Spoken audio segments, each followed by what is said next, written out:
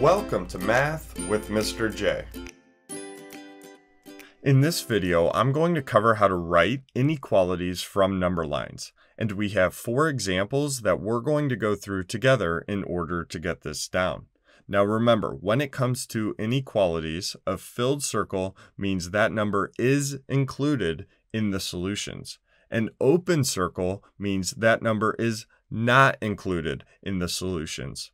So let's jump into number 1, where we have a filled circle above 2. So we know 2 is going to be included in our solutions.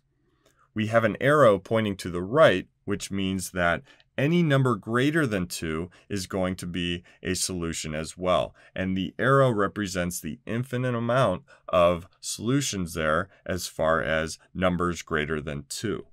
So we are going to use x to represent our solutions. And again, we want to include 2 and then anything greater than 2. So x is going to be greater than or equal to 2.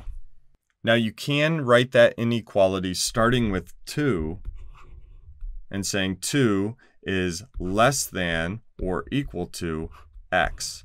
Both of those inequalities mean the same thing. The order is just different. Obviously, we have the x first in the first one and the 2 first in the second one, but they are both saying the same thing and represented by the same graph on a number line. So on to number 2, where we have an open circle above -1. So -1 is not going to be included in our solutions. The arrow is pointing to the left. So we want all the numbers less than -1. So we'll use x again. X is going to represent our solution. So x has to be less than -1. And -1, again, is not included because of the open circle. So we do not want an or equal to symbol for this inequality. So x is less than -1. Any number less than -1 would be a correct solution. And we have an infinite number of correct solutions as far as that inequality goes, and that arrow represents that. Now we can also write that inequality starting with -1 and saying -1 is greater than x.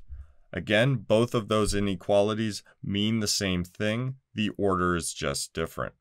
On to number 3, where we have an open circle above 58. So 58 is not included in our solutions. And the arrow is pointing to the left, so we want all of the numbers that are less than 58 as far as solutions go. So x is going to be less than 58. Or we could say that 58 is greater than x. And lastly, number 4, we have a filled circle above 12, so 12 is going to be a solution. We have an arrow pointing to the right, so we want all of the numbers greater than 12 to be represented for solutions within our inequality. So we will write x, and x is going to be greater than or equal to 12. Or we could say that 12 is less than or equal to x.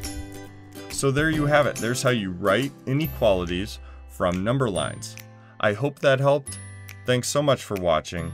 Until next time, peace.